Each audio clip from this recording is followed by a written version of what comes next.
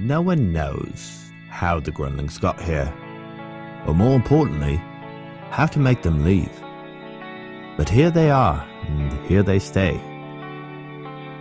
The giant slug-like creatures aimlessly shamble across the ground. No one has seen a Grundling at rest, which further adds to their mysterious nature. When they first appeared, many people wanted to exterminate them like pests. Others wanted to capture them for study, and even more, wanted to protect them and let them roam free. In the end, that's exactly what happened. Fences were built to keep the kids safe.